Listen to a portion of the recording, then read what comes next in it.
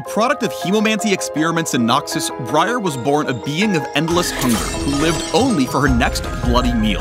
But after many years under lock and key, she learned to control her hunger and choose when to fully unleash. Now she's free and learning who's friend and who's food. As a jungler, Briar wants to eat camps until she sees a tasty pick or counter gank on the menu. When it's time to feast, she dives teeth first into the fight and loves every second of it. Hope you came hungry, because we're serving up the facts about this insatiable jungler. Welcome to the Briar Champion Spotlight. Pray! We can... sorry. Old habit. Hi! Briar's passive is Crimson Curse. She doesn't have any base health regen, and her abilities cost current health. She can still heal with potions and whatnot, but what she really wants is blood. Her attacks and abilities apply a stacking bleed that heals her based on the damage dealt. The lower her health, the hungrier she gets, and the greater her healing. This means Briar wants to run into a fight, not away from it.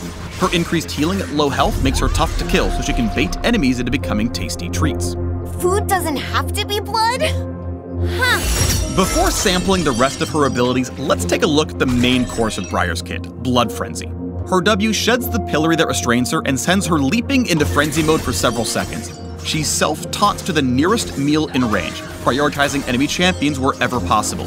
This means she loses control of her movement and attacks, but can still cast abilities, use summoner spells, and activate items. I'll fight you and your kids! While frenzied, she gains attack and move speed, and her attacks deal damage in an area. Briar can also recast W to empower her next attack with Snack Attack. It deals extra damage based on the target's missing health, and heals her for a good chunk too. Briar is at her strongest when she's in Blood Frenzy, because she can clear camps faster and devour enemies. But she's also out of your control. Choose your timing and targets wisely so you don't bite off more than you can chew. But I'm not full yet. With Head Rush, Briar leaps to a target, stuns them, and shreds their armor so they're easier to chew. She can also target an ally to leap to their location. You can cast this ability while Briar is in frenzy mode to help her nom the right target, like a delicious ADC instead of a yucky tank. But be careful. If Briar targets a minion or monster with Q during her frenzy, she will no longer prioritize enemy champions and start eating whatever's closest. Briar's E is Chilling Scream. She stops in place and charges up, gaining damage reduction and restoring health during the channel. On release, she lets loose a blood-curdling scream that damages and slows enemies in its path. With a full charge, the scream knocks enemies back, stunning them if they hit a wall and dealing tons of damage. Briar can cast this ability while she's in frenzy mode to snap out of it. In fact, it's the only way to end Blood Frenzy early, so don't waste that cooldown. Use it to heal up and disengage after you've gotten your fill of fighting, or slam your next target into a wall for seconds. We don't have to fight. You could just share your blood. Nowhere is safe from Briar when she's hungry, and that's all the time. For her ult, Certain Death, Briar kicks a Hemolith across the map. It travels over a huge range and marks the first enemy champ it hits as her prey. Then she flies to their location like a bat out of hell. On landing, she damages everything nearby and makes other enemies flee in terror. Then it's dinner time.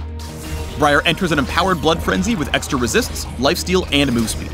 Unlike her normal frenzy, Briar's ult makes her prioritize her prey and doesn't end until she's killed them or dies trying. But that doesn't mean you have to run it down. You can still use her Q to stun, W to reposition and bite, or E to end the chase early if it means living to eat another day. Certain Death makes Briar a constant threat, especially as a follow-up to her teammates' crowd control. Use it to join a juicy fight from across the map, or to back up your friends with a counter gank. There won't be any leftovers. Ooh, that was fun! Let's go again! Briar was built around the idea of losing control to gain power, and putting that choice in your hands. So instead of sophisticated mechanics and precision skill shots, she's all about timing.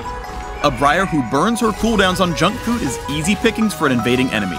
Choosing the ideal moment to frenzy, getting on the right targets, and knowing when to snap out of it will mean the difference between dining and dying. Briar may be strongest while she's frenzying, but there is no such thing as a free lunch.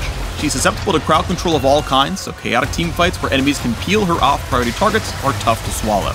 Instead, look for small skirmishes and picks where she can gobble up her prey before they know what bit them. While Briar isn't picky about whom she eats, enemies with good mobility or escape tools may leave a bad taste in her mouth. They can waste her frenzy time and lead her into a bad spot. Similarly, champs that can keep her teeth busy with the wrong target really ruin her appetite. Clones and tanks just don't taste very good. Wondering if Briar is your flavor? Her all-in kit may be appealing if you like playing divers like Vi, Diana, or Camille. She also has incredible survivability, so if you enjoy mega healing champions like Warwick, Aatrox, or Vladimir, give her a try. You're nervous. Is it the pillory? I can take it off. Alright, less talking, more eating. Dig in with Briar, the Restrained Hunger, at the links below.